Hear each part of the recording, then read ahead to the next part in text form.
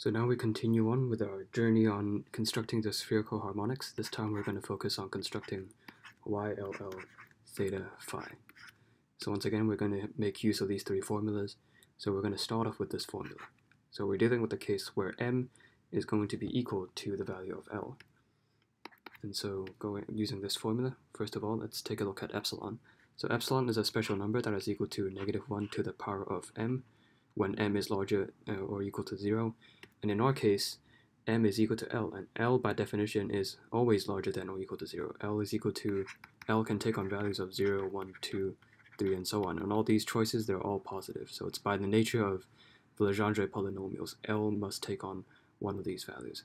So in any case, our m in this case, which is equal to L, must always be positive. So our epsilon is going to be equal to -1 to the power of L. And then we have the square root. So we have the square root of 2L plus 1, so we just write that down, divided by 4 pi. And then we have L minus m factorial. This time m is equal to L, so we have 0 factorial. And then divided by L plus m factorial, so that's just 2L factorial. So m is equal to L, so L plus L factorial. And then here for the e term, we have e to the power of IL phi. And then finally, we have the associated Legendre polynomial, so PLL cosine theta. So now we focus on deriving the associated Legendre polynomial. So what we're going to do is that we're going to find PLX first. And then after we find PLX, we'll be able to find PLL of x. And then after we find PLL of x, we'll be able to find PLL cosine of theta. And we will be able to substitute this term back into this expression, which would allow us to construct YLL. So now first we start off with PLX, so let's just copy this down first. So this is our Legendre polynomial. So this is the Legendre polynomial, and then our next step is to construct the associated Legendre polynomial. So we're going to have to take this formula, so PLLX, and then we are going to substitute in the case where m is equal to L. So we have 1 minus x squared L over 2, and then for here we have dx to the power of L, and then all of this is going to be applied to the Legendre polynomial, PLX, which is this expression over here. So what we're going to do is that we're going to dump this expression right into here. So what that means is that, first of all, of course, I can just pull out some of these constants. They won't be affected by the ddx operators over here because they're just constants. So I can pull out this 2 to the power of L, and then pull out the L factorial.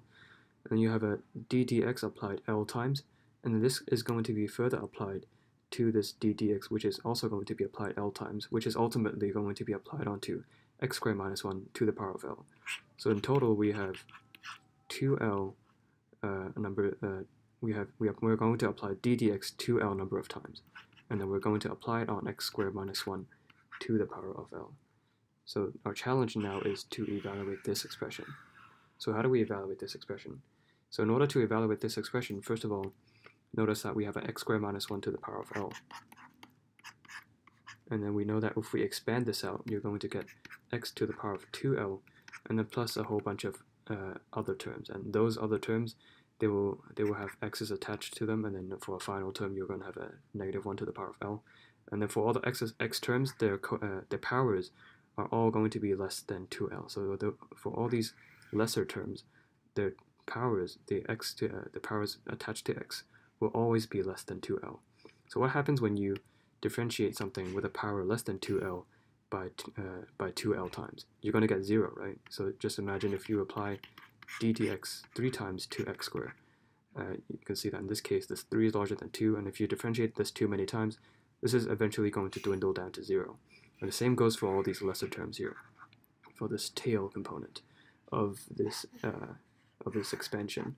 So if you expand this term, you have this term plus this string of other x terms, and you know that once you differentiate this 2L times, all of these terms will go to 0, so none of them survive. So the only term that survives is the x to the power of 2L term.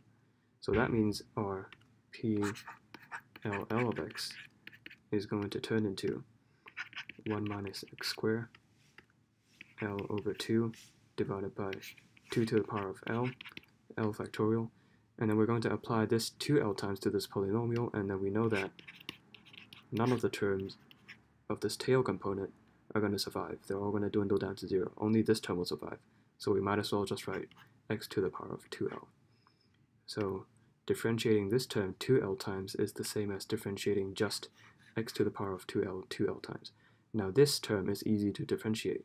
So if we differentiate this 2L times, what you're going to get is 2L factorial, and you can easily work this out. So if you imagine, if you differentiate x to the power of n times, you'll get nx to the power of n minus 1 if you differentiate it once, and then differentiate it a second time, you get n times n minus 1, n minus 2, and so on. So after you go through the differentiating n times, eventually your coefficient is going to be equal to n minus 1, n minus 2, all the way to 1. So what this means is that if you differentiate x to the power of n times, you're going to get n factorial. And that is why if we differentiate x to the power of 2L number of times, you're going to get 2L factorial, the same concept. So you can work this out one by one, and you can see that there will be some kind of factorial behavior in the coefficients. So in the end, this whole term over here is just going to become 2L factorial. And so we have it. This is our PLL of x. So this is our associated Legendre polynomial. So now we can substitute in the cosine theta, and you see that we have a 1 minus cosine squared theta, which is just sine squared theta. And sine squared theta raised to the power of L over 2. We have a sine square term, and then we have a L over 2. So the square will cancel out with this 2 over here. So in the end, we only have sine theta to the power of L. So sine theta to the power of L. And this will be divided by 2 to the power of L factorial, and then times 2L factorial. So this is the term that we're looking for. So factorial. So now we're ready to substitute this term into this expression. So what are we going to get? So let's just take this away, and then let's substitute this term in.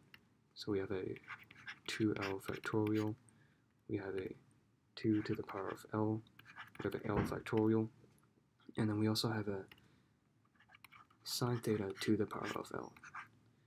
And so obviously some of these terms, you can see that we can cancel them out. First of all, for this 0 factorial, let's just turn this back into a 1. And then I'm going to absorb this 2L factorial inside the square root. So it becomes 2L factorial squared, because you're pushing it inside a square root, so you need to square it. So this goes away, this becomes 1. And then one of these square roots, one of these 2L factorials, they will cancel out with this 2L factorial in the denominator. And then you have 2L factorial times 2L plus 1 factorial. So this turns into 2L plus 1 factorial. So that's one way to simplify and combine some of the terms. And so here's one way to group up all the terms. So I'm just going to put this L factorial here in the front. There's no nice way to deal with this. And then we have a 2L plus 1 factorial divided by 4 pi. And then you can see that we've dealt with these, we've dealt with these, we've dealt with the L factorial. And then we're left with these 4 terms over here, which are all raised to the power of L. So we might as well group them together. So we have a negative from here. We have an e to the power of I phi. Notice I took away the power of L. And then we have a 2 to the power of L, so I'm just going to put that here. And then we have a sine theta to the power of L. And then all of these terms will be raised to the power of L. So this is one way to group up all the terms together. And so there we have it. This is your answer. So this is your YLL.